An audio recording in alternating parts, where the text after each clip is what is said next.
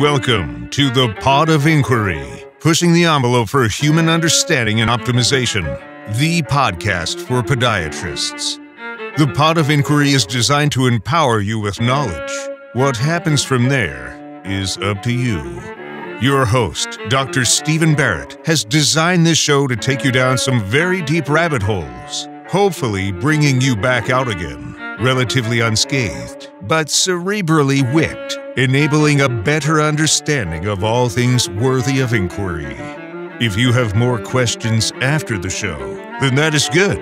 The new discovery today many times was the new discovery 50 years ago, only to be suppressed or plainly ignored. Medicine and surgery can sometimes take a long while to get their paradigm shifted.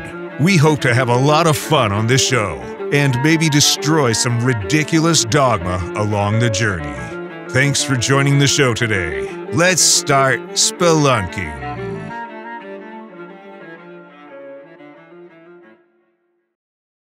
My guest today is Dr. Forrest Tennant again, and this is the continuation from episode 1 of the Pod of Inquiry. If you've not listened to that episode, I highly encourage you to go back to the back button now, and then after finishing the first part of our discussion in episode 1, come back and join us on this one. Dr. Tennant is the current editor emeritus of Practical Pain Management and was the editor of that publication from 2002 until 2018. As an internal medicine specialist with a focus in addiction, Dr. Tennant set up some of the first methadone clinics in the United States in the 1970s. He has more than 100 scientific abstracts and posters and has published more than 200 peer-reviewed journal articles. He truly is an expert in pharmacological addiction and pain management, to the extent that the United States government recruited him to oversee the medical forensics of Howard Hughes' death, and was also retained to successfully defend Elvis Presley's physician in a criminal trial after Elvis's tragic death. Dr. Tennant has not only served medicine and pain management well over the last 5 decades, but he has served as the mayor of his city, West Covina, California. He has won awards not only for his community service, but many for his medical contributions over the last 5 decades. In today's episode, we discuss the pros and cons of advancing technology, treating patients metabolically instead of symptomatically, inflammation and autoimmunity, palmitoyl ethanolamide and other supplementations, some controversies about pain, the worst pain there is, how do you actually diagnose adhesive arachnoiditis, and so much more. I know you will enjoy this episode as we were able to tie some things together from episode 1. Again, I could not have a better guest than my friend and esteemed colleague, Dr. Forrest Tennant. Please enjoy our discussion. Well, and it's changed the perspective too. I remember probably around 2010, we implemented for a short period of time in our practice pharmacogenetic testing. And you'd have these folks that would come in and they would say, listen, coding doesn't work for me. And your first thought automatically is this is a drug seeker, because that's what we've been taught. Somebody comes in, they name the medications that don't work, and they name the medication that they want. You have this perception that they're a drug seeker. And then all of a sudden you run a pharmacogenetic test on them and they don't have any P450-2D6 or 3A4 enzyme, and they can't metabolize codeine into morphine. And that's why they don't want it. Not necessarily because they're a drug seeker, but it'd be interesting because then we would just write directly for morphine sulfate for those folks, and they did perfectly fine. But then the insurance companies came in and said, we're not going to pay for that anymore. So I think, it's difficult now to be a physician and to take care of the patient at the same time treating the computer through the electronic medical records burden, as well as, treating their third-party insurance that will pay for something or won't. But it kind of turned me around. And then the other thing that at the same time unfortunately, we had to kind of discontinue the pharmacogenetic testing because it was just too expensive for people unless it was a rare case. But we would also, a lot of times when these folks would come in after a bunionectomy or some surgery that at 2 weeks, they should have been really not needing much narcotic at that standpoint. And we'd have them do a urine test right then and there. And all of a sudden, there's no drug in that urine, and there's the boyfriend or the husband sitting right there next to him in the treatment room telling me how much pain they're having. This was a horrible surgery. And you look at it, there's no cellulitis. Everything's perfect. Why are they needing this much pain medication? Well, it's because they were duping us that they needed this medication to get it to their significant other because that person had a problem. So I just think that the whole thing really needs to be handled with a lot of, I guess, knowing the patient, really taking time to figure out why this patient's asking for a drug, why they're demanding more medication at some point in time. And then all of a sudden, after that negative urine test where there was no opioids in the urine, there was never a request, funny as it should seem, never another request by that patient for more opioids. So, there's things that we can, I guess the point of all of that is that we have to, maybe we're all products of what is beaten into us, the dogma that we've been brought up in. And then when you start looking at some of these things and start implementing some of these other modalities that we hadn't thought about, it gives you a better take. But my take-home message is that there's a lot of people out there still suffering in pain that maybe necessarily wouldn't have to if we had a little bit more judicious approach with some of these things. You said it all very well, and I agree with everything that you said. I do want to make a couple of points, of which one is not going to be very well accepted by a lot of people today. But you brought up one point that really needs to be said, and it's a sad one. Today, we have such diagnostic technology that we can diagnose a lot of things. The genetic cytochrome testing is a good example. The new cytokine panels, the new hormone panels, the new MRIs. These things are so expensive, but they're so good. Mm-hmm. And all us practitioners, we want the best for patients. Absolutely. In other words, I have yet to see a patient that I could afford to get or ask the insurance company to pay for all the tests I wanted.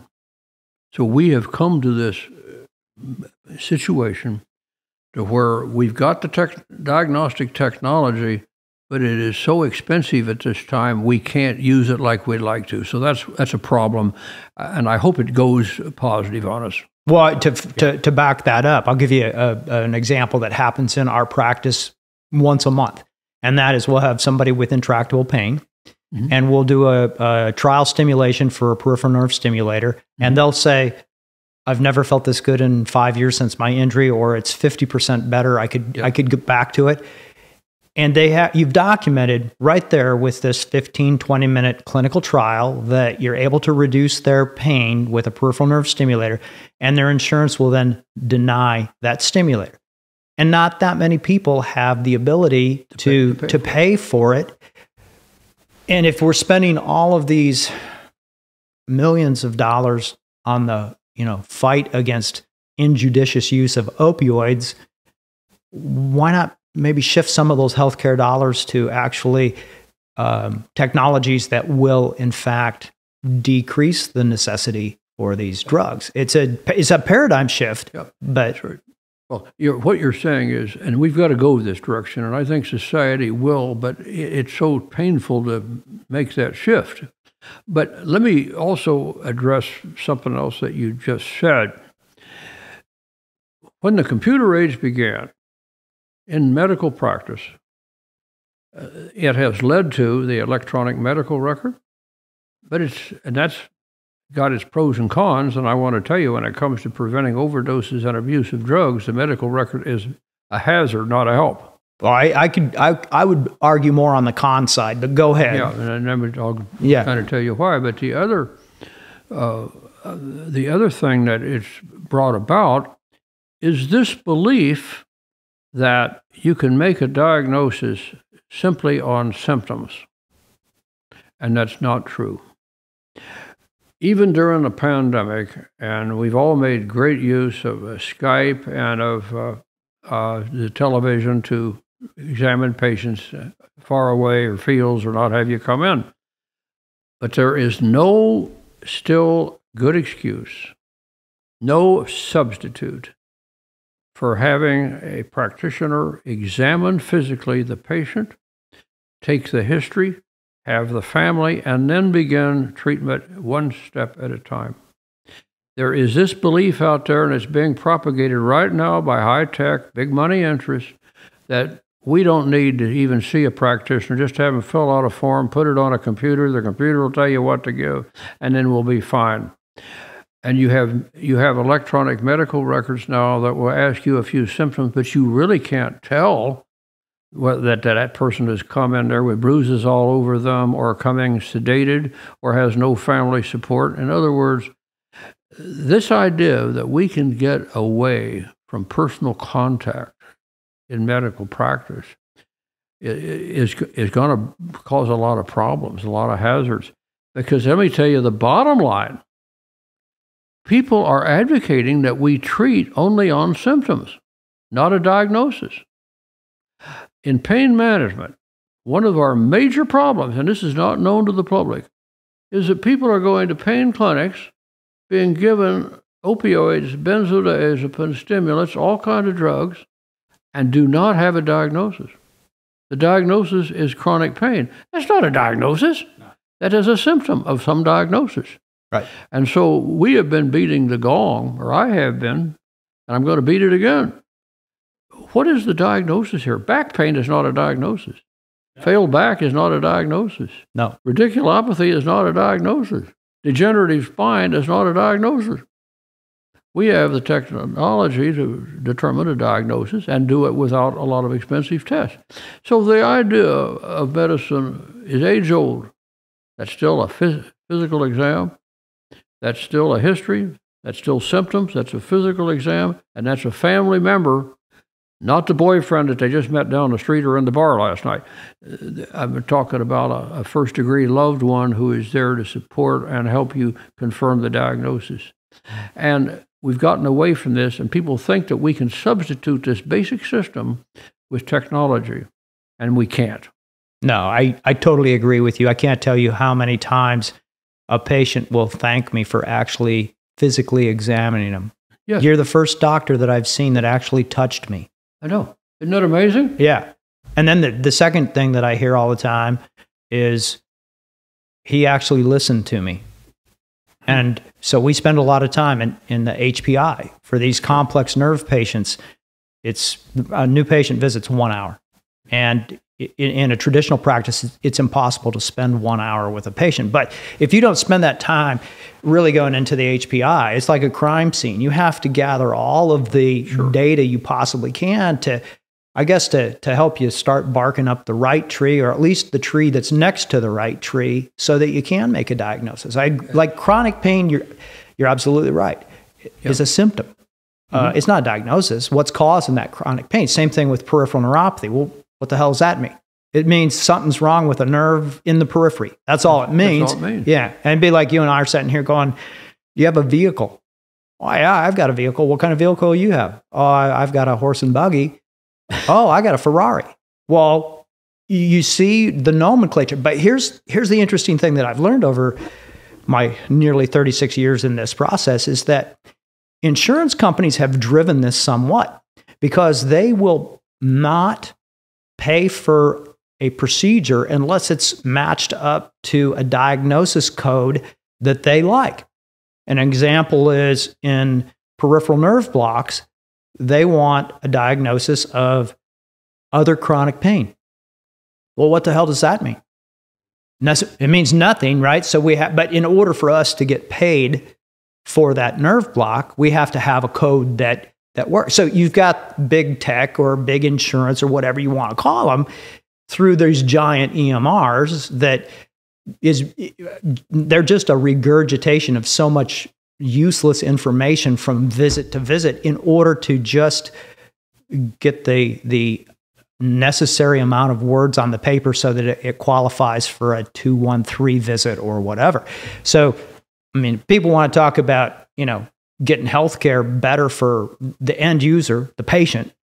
these would be things that I would think that you would want to address. Steve, that's all very well said. My question, I guess, to you is, do you believe the insurance companies will move in this direction? No. Maybe I'm just Pollyannish, but I hope so. No, I don't think they will. What's their motivation to? Mm-hmm.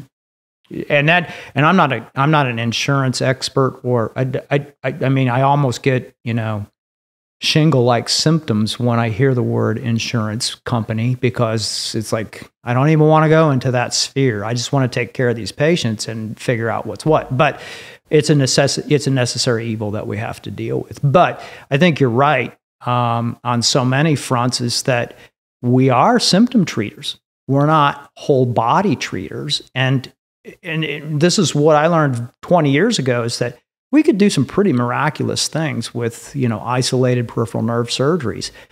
But some patients got grand slams. Other patients, it was a strikeout. And most of the patients would get 70% relief. Well, why wouldn't they get 100% when the other guy would get 100%? So then we started looking at, well, what's this person like metabolically, right? What's their insulin resistance? No one's taken time anymore, regardless of specialty, to really look at what is the status of this patient from an overall health standpoint, because it's amazing if we get them better from just a general metabolic standpoint, they're going to heal faster. We know these things. So I think that leads into, a lot of the discussions about chronic pain, right? I mean, if you can get them walking and exercising, it seems to have a pretty therapeutic effect. Yeah, well, no question. And I guess also what's another way of what you're saying is patients better take care of themselves a little better. Yes, and have to, and today, because of all the problems you're talking about, the overload of patients, the inability to get things paid for, all these issues that everybody knows about, it is imperative that patients and families understand the disease they have if they have a chronic disease, and particularly a chronic painful disease. Right. They're going to have to know the name of their disease. They're going to have to understand where it came from, why it is there, and understand that you have to do more than just ask for a prescription or surgery down at the doctor's office. I have recently started something that you would think it wouldn't be controversial. But that is, I have been saying, if you have a chronic painful condition, you have a 3-component protocol. Number one, you've got to reduce your inflammation and autoimmunity. Number 2, you've got to regenerate damaged tissue. And number 3, you've got to have pain control. Now, you wouldn't think those 3 things would be controversial because they've only been used since the time of Christ. Right. I mean, this is not new, folks. This is the way medicine's always been. But do you know that if you state those 3 components, as I just did, it's extremely controversial. What's controversial there? They don't like it is amazing that, and I'm not 100% certain, but the whole idea that you are going to do all 3 somehow is not only offensive, but actually adversarial to certain people in our society and to certain components of the medical system. In other words, you would be shocked about how many people do not believe in suppressing or reducing autoimmunity and inflammation. That is not something that you've got a whole bunch of physicians and organizations that don't believe in that. Well, let's talk about that a second, because you and I have been talking over the last day about, this cytokine panel that you're very excited about. And, one of the things we know with peripheral nerve pathology is there's always some component of neuroinflammation. But we look at the, high sensitivity CRP, the SED rate, the homocysteine. There's not a whole lot of markers that we can really look at from an assessment of inflammatory status. So let's talk about the cytokine panel, because I think that has a lot of applicability. Well, I think the first inflammatory marker in the body was developed back in around the 1926 or so, called the erythrocyte sedimentation rate. It's a rather crude rate, but still very useful, still got a place. And then there was something called a reactive protein called the C-reactive protein, and inflammation would activate that. It's used for both cardiac monitoring as well as joint or all kinds of inflammation. And these have been good markers, but we needed something that was better, meaning something that would pick up low levels of inflammation on a test to let the practitioner and the patient and family know that we are not where we should be. In other words, anybody who's followed any advances in medical science knows that almost all chronic medical conditions are tied to inflammation. Mm-hmm. And now we know that it's tied to autoimmunity. And people are, because thanks to the COVID virus, they're starting to understand a lot more about autoimmunity and post-infectious autoimmunity, which is not a new concept, but one that's not well known to the public. And inflammation and autoimmunity are tied together. But I don't know exactly why the concept of suppressing autoimmunity and inflammation would be either controversial or unwanted, but it does happen that way. Now, when it comes to regeneration of damaged tissues, I'm not. To me, this is a no-brainer. Another term for it is healing, right, or curing, right. And you still have people out there spreading the misconception that you can't regenerate damaged tissue. Especially that's what nerve. Exercise does. That's what nutrition does. That's what psychological therapies do. You got to try to rebuild damaged tissue. And so I don't know why this would be so controversial. It may well be that, yeah, in some cases we use such things as anabolic steroids or hormones or electromedical devices to regenerate damaged tissue. And so I don't know why the term would even be controversial, but apparently it is. And so you put together you're suppressing or reducing inflammation and autoimmunity, trying to regenerate tissues. Pain control is just symptomatic, so you can do the other two. Right. And then, for God's sakes, I mean, if you stop and think about it, that's what our new surgery does. You're trying to regenerate tissue, healing it. You're trying to do all these things. And that's the way it should be. Yeah. So the protocol of dealing with chronic disease or chronic painful disease is not new, but I'm doing my best to try to bring up what Hippocrates said many, many years ago. Let food be thy medicine? No, just the three components. Right. Well, let's talk about how to treat that inflammation. You mentioned something to me about this new supplement called PEA, and I don't even want to try to pronounce it because I'll butcher the term, but you can roll it out pretty well. Well, one of the nice scientific advances is that some research scientists have discovered that the body makes a chemical. Technically, it's a fatty acid. It's not a hormone. It's not a neurotransmitter. But the body makes a chemical called palmitoy ethanolamide, usually called PEA because it's so darn hard to pronounce or spell. And when you get pain or inflammation, the body makes this in certain tissues and puts it into the blood. And the idea is this compound is what all of we humans use to suppress inflammation and heal our pain. So let me ask you a couple of questions on the PEA then. As we age, we tend to make less things. We make less testosterone. We make less nitric oxide. We make less glutathione. These are all things that we were designed with when we were young to fight inflammation, which we're going to feed the fire of inflammation every day we're a human because we do things that there's some tissue trauma of some form. But as we get older, our mechanism to make glutathione, nitric oxide, these other things decreases. It's part of the aging process. So do you think that from a longevity standpoint now, not just a pain management, that there is at some point where PEA starts to drop off and we need to just routinely supplement that? We don't know about routinely. We don't know enough about it so far, except we know it's very safe. Okay. And let me say one other movement that's going on out there.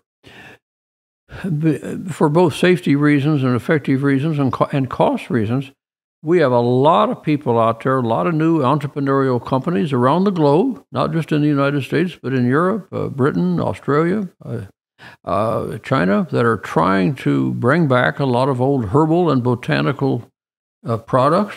Right. And a lot of them work. I mean, they've identified, I could give you the name of a half a dozen good herbal anti-inflammatory pain relievers. And I'm sorry if this cuts out the profits of some company I might have stock in, but nevertheless, these herbal products that are being brought back from centuries of use long ago, I could name you a few of them. Curcumin's very popular, serapeptase, luteolin, resveratrol, and some others. And this is a very good movement. For example, one that's not well appreciated, but it's kind of cute. The three wise men who brought frankincense and myrrh and to the Christ child, frankincense was a plant known as boswellia. Well, you can now buy boswellia in the health food store. It's a darn good drug for pain, mild forms of pain. So you have on the market today a lot of non-prescription herbal agents, pain agents. This has been a very, very good movement because people do need to know how to take care of their minor pains, even their lesser chronic pains, or to mix them. And this discovery of palmitoyl-ethanolamide, which is natural in the blood of all humans, is one that I use it all the time. In fact, I recommend that right out front for anybody with chronic pain. Even if they're already on an opioid like a morphine, you can add that to it. We get it? Again, it's a little controversial, but this whole movement of CBD products and medical marijuana, a lot of people are getting pain relief with that. And then there's another herbal product called kratom out there that's got a lot of pain relieving activity. So I think there's a lot of good self-help going on out there, and I think there should be, because pain is just something that we all put up with. And I think everybody, whether they've got mild, intermittent pain from a bunion or a carpal tunnel or whatever it is, great, they can treat themselves. They don't need a doctor to do that.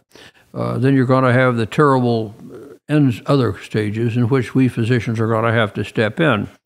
And I'm bringing this up because somehow or another, we tend to have certain sources of media in this country who are trying to sort of say that pain's all the same. No. And they're not. Right. It's a wide spectrum. Right. And you'd read certain articles these days that just take some acupuncture and mindfulness, or go to some kind of a massage therapist, and you're just going to be fine. Well, that's not true. That's going to help certain people, but there's severities of pain, and these people are forgotten. Yes. And so one of my messages is, get real, folks. You've got some people out there who have pain beyond comprehension. Yeah. And they're going to need the very best that we have to give them, and it's going to be expensive. It's going to need specialists. And so we've got those people out there. Now, this idea, they shouldn't be treated, they're just costing society a lot of money and they ought to just go ahead and die off. I know that's an attitude out there, but those of us who are physicians don't count on us to buy into that. Right. We're going to try to keep people, our job is to keep them comfortable and give them some longevity and a quality of life. And again, this is another controversy. I've gotten big criticisms from people, from everybody, from the societies that believe in assisted suicide to government agencies, that we shouldn't be keeping these people alive. And I'm here to bring up a terribly sensitive issue, and that is this idea that we have too much population and we have people who are too disabled and who can't work and aren't productive, and so they shouldn't get the best of medical care. Now, if that's a political decision, that's fine. But don't ask us doctors to participate in that belief. At least don't ask me. Well, and you know, the thing that I have seen,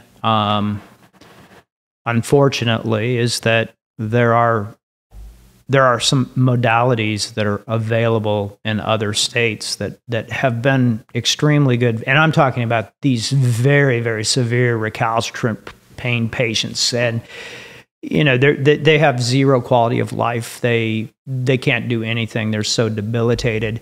But they'll go out of state and they'll go get a psilocybin treatment up in Oregon, or they get lucky enough to get put in one of the clinical trials at Emory or Harvard, and all of a sudden, their life has been totally changed. But until that lucky opportunity came for them, they were pretty much not willing to live. If somebody would have given them a Kevorkian cocktail, they would have slurped it down faster than you can imagine, because they're in such a miserable state, some of these people. So I think it's a slippery slope, yes, but I think at the same time, and I'm not trying to advocate for illegal or illicit uses of drugs, but I think that we really need, if we want to solve this crisis of recalcitrant pain and opioid overdoses, that there needs to be some look at the psychedelics for some of these mental conditions that are correlative with pain. I mean, how many patients did you see in your career, very severe pain patients, that did not have some type of a psychological overlay? It was probably none. Well, if you develop chronic pain, you're going to have psychological overlay, if you want to call it that, no question. Before we continue with this great discussion, I just want to take a quick break to acknowledge this week's sponsor. This episode is sponsored by Savant Cellars, providers of boutique Tier 1 Reds at a Tier 2 price point. Let's imagine you are spelunking in a cave out in Napa Valley, and you come across some of the juice from Savant Cellars. You may just never want to come out until it's gone. Savant Cellars sources all of their fruit from the really big-name boutique vineyards. That's right, where the elites get their fruit. If we put a vineyard designation on our bottles, we would be contractually forced to sell our wines at 3 to 4 times our current pricing. Yes, full disclosure, I am one of the 3 principals, and I'm very proud of our wines. Savant Cellars is the genius of wine. Simply great wines, vintage after vintage, crafted in a Bordeaux style so you can lay them down for years or drink them now. They simply just get better. Use the code SPELUNK15 to get a 15% discount at SavantCellars.com. That is CEVANT Cellars.com. Spelunk15. But let's talk about the suicide issue for a moment. And I'm going to relate a story that might be surprising. It was to me, and it might be to you. Most people have heard of Dr. Kevorkian. Yes. Some years ago, when he was still alive, he called me. Wow. He called me up, and he said, Dr. Tennant, I have some clients that they tell me if they could just get pain treatment, they wouldn't need my services. Mm-hmm. Could I send them to you? And so guess what? I took some referrals from Dr. Kevorkian. Some are still alive. Right. And again, I personally and morally, I can't participate in it, but I can tell you one thing. I'm actually a consultant to 2 or 3 suicide groups. Okay? And people are going to have to make that decision very personally. Right. And I guess it'll be like abortion. There are certain states, there are certain countries that the body politic, the citizenry, accept suicide. They even encourage it in some ways. Now, what I'm asking for, if they want those beliefs, that's one society has to make on their own. Maybe you vote for it, but I can't participate in it. Right. And what I tell people, and if you've been in the pain business as long as I have been, you see suicide as something that it's out there. Mm-hmm. And I've had many discussions with people about it. Some went on to do it. My discussions kept some from not doing it. Right. And whenever I have to discuss that issue with a patient, I've always said, look, I want to give you my bias. My bias is that we keep going on while you're alive, but you've got to make that decision with you and your God and your family. Right. And so I guess society has that issue to go over. But what I do resent is that when people say they're going to, just like Dr. Kevorkian, he put it very well. If they can get pain relief and that's what they want, they don't need my service. Mm-hmm. That still exists. Right. I hate to see somebody commit suicide because they can't get a simple prescription for some Valium and morphine. That's tragic, and there's where I draw the line. Yeah, I totally agree with you. And we've seen the cases where they could not get their opioids any longer, and so they had to go out and get them on the street, and they're now on heroin, and and so it's a tragedy, that's for sure. Let's talk about arachnoiditis, because that is one of your projects right now, and I think a lot of podiatrists and lower extremity surgeons would benefit from a little discussion about what you're doing with arachnoiditis. Well, arachnoiditis, let's talk about what it is first. First, it is not a spider bite. Okay. It sounds like it, doesn't it? The arachnoid is actually a tissue that lines the brain and the spinal cord and the spinal canal. And it was called arachnoid because after they invented the microscope a couple of centuries ago, they looked at it and it looks like a spider web. Mm-hmm. And so that's where the name came from. It was named in at least the Lippincott Dictionary of 1873 defines it as inflammation of the arachnoid membrane. That definition still holds today. What people do not know is that the arachnoid lining of the spinal canal can attach to the nerves and cause a mass because adhesions are there. And it's a nerve entrapment thing where spinal canal nerve roots get attached to the spinal canal cover. And it's called adhesive arachnoiditis. So how does that, from an anatomical standpoint, the arachnoid layers between the dura superficially and the pia mater, right? So is there an interruption in the pia mater like there is in the endovascular epithelium in order for it to go through that next layer to get that adhesion? Yeah, they've got to grow together through adhesions and inflammation and trauma. Something bad has to happen. Now let me tell you why I'm studying it. Okay.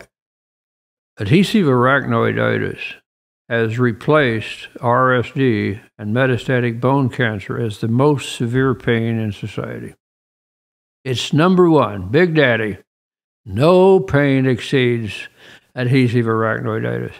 I'm the old man in the field, so I'll study it. So I've decided, for me, my challenge is let's take on the worst pain there is and see what we can come up with. And I'm pleased to say we're coming up with some things. That's a disease you don't want. Also, once you've seen a few cases of adhesive arachnoiditis, you've just got to believe that this has got to be prevented. This is just terrible. It's like I say, in my career, I've seen the bone pains, I've seen the gunshots, the war injuries, I've seen the RSDs, the Ehlers-Danlos. So I've been down. I've seen all these things and treated all these things, but adhesive arachnoiditis is the worst of the day.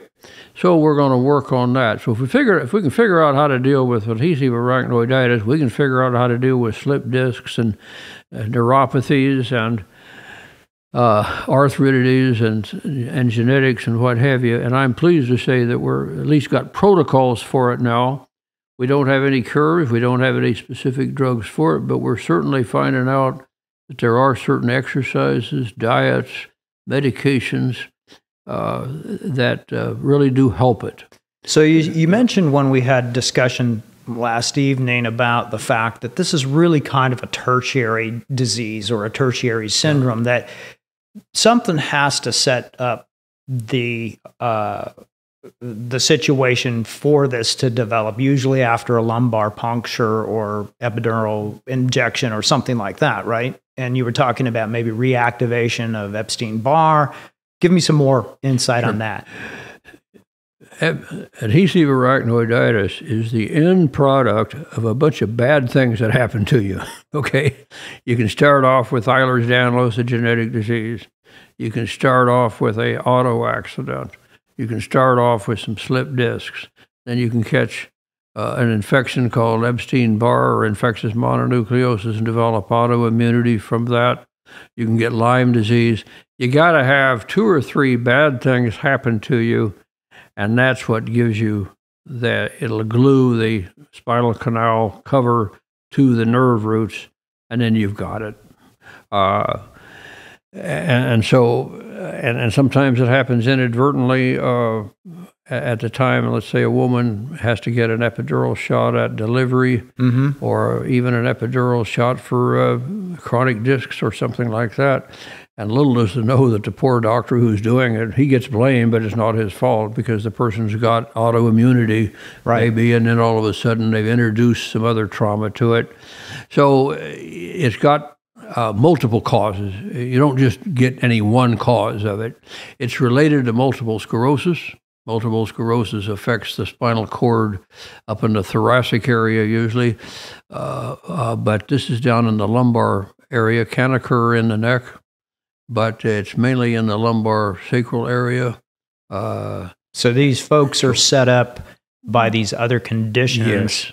Yes. It's a kind of a dry tinder situation. Absolutely. If the forest was wet, that's and right. it would, somebody dropped a cigarette, it wouldn't be any problem, but you get a lumbar puncture, or you get rear-ended in a car, and now all of a sudden you got a problem. It's my hope that we can prevent this so we never see another case. And one of the things that, it's good news, bad news, but what's made my desire to work with this at the end of my career has to do with the new MRI technology. Right. Now, that technology was invented in about 1987, and they've been getting it better all the time. It's gotten so good that what they call a contrast MRI, meaning you can see the spinal fluid and the nerve roots independently, and the spinal canal cover. And it's like neon sign once you learn what you're looking at. And now that we can look at that, a lot of these people that we were calling failed back syndromes or chronic back or even psychological problems have this condition, and you can see it. And we've been at it now. We've had our research project about 3 or 4 years, and we're already starting to see a lot of results. We've taken a look at MRIs from 48 countries, including our adversaries of China, Iran, and Russia. Because those people have it there also. And we've figured out some ways to start preventing it and identifying it early. That's the big key, to get it identified early, because if it gets to what we call stage 3 or 4, these people are bedbound, they're paralyzed, they're incontinent, they're in the worst pain that you can get, and they die young. So you gave a great lecture at one of our ANS symposiums a couple of years ago on this, and I recall the MRIs that you showed me, and you could see the cauda equina pushed to one side and stuck. It was pretty easy to look at that MRI and see that this wasn't really a normal distribution of how that cauda should look. But aside from MRIs, how should folks look at this from a clinical diagnosis? Okay, because you gave some great pearls in that lecture. Well, first off, I should tell you how I sort of got interested in it myself. The tip-off for me, and this might sound kind of funny because I'll illustrate it by a phone call I got 2 days ago. I got a phone call from a lady in Texas, and she said she was happy to get a hold of me, but she needed to talk to me because she woke up that morning and she thought urine was running down her leg. And she looked, and she didn't have any urine on her leg. And then a little later, she thought there were bugs crawling on her leg. So let me tell you right now, if you think spiders are crawling on your leg or urine is there and there's no urine or water there, you probably got it. Okay. So that's a funny symptom. And it's usually bilateral, not unilateral. Unilateral. Okay. One leg. Okay. And so anybody who has that symptom, be thinking of arachnoiditis right out front. That's one bizarre symptom that people do get. Another thing that they'll get is, you wouldn't think so, but they get blurred vision. You wouldn't think you'd get blurred vision from a back problem. But we didn't know this when I got into this, but the spinal fluid is made in the brain and goes down this spinal canal like a pipe and then back up. Right. And this is a mass in the canal, and it interferes with the spinal fluid flow, and it turns out the eye fluid in your eye is connected to your spinal fluid in the canal. And so they can get blurred vision. So you get some of those funny things. But the big one that I want every medical practitioner and even every patient or anybody who's got chronic back problems, if you've got a back problem that is bad enough to take medication every day, you better be evaluated for adhesive arachnoiditis. And so really then you have these couple of symptoms. Is there any provocation sign that you can do on the patient in the exam room that, like, some type of leg raise or? If you try to raise the leg and it hurts, think arachnoiditis. Okay. 90% of them will have what they call straight leg pain. Yeah. They will get that.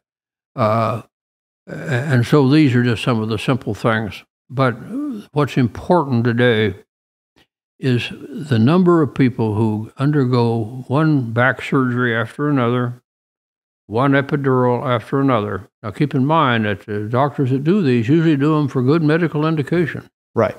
But unfortunately, they may do a second back surgery or a third or fifth or 10th epidural because they don't know what else to do. And so they do these procedures and they can overdo it. So yeah, we have some excess, but not much, not as much as what people think.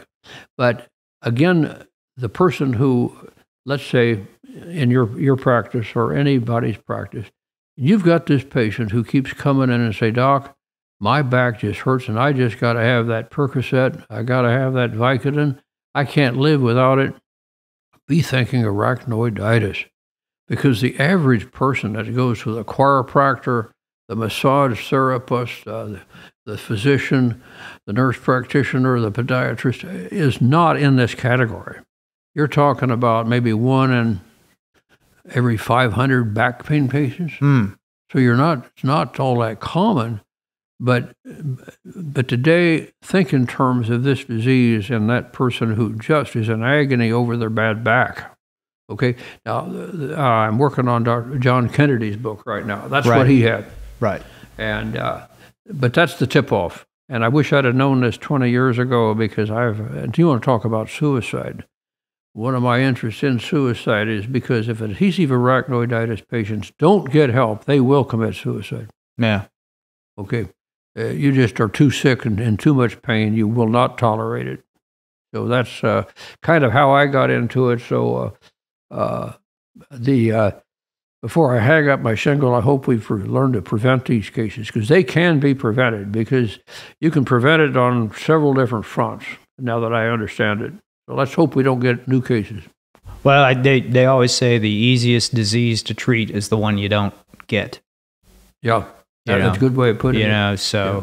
Well, Forrest, I just want to thank you for coming to Georgia and hanging out with us for a couple of days. And I've admired you ever since I saw you speak the first time at Pain Week, the way you communicate, the way you are able to spread the message to so many different providers that your ripple effect is huge. And it's going to continue on. The more you write these books and the way you write them, it's so easy to pull so much medicine out, but at the same time, just get involved in the story. So I just personally want to thank you for all of that. I think that, you've come to our meeting and lectured a few times.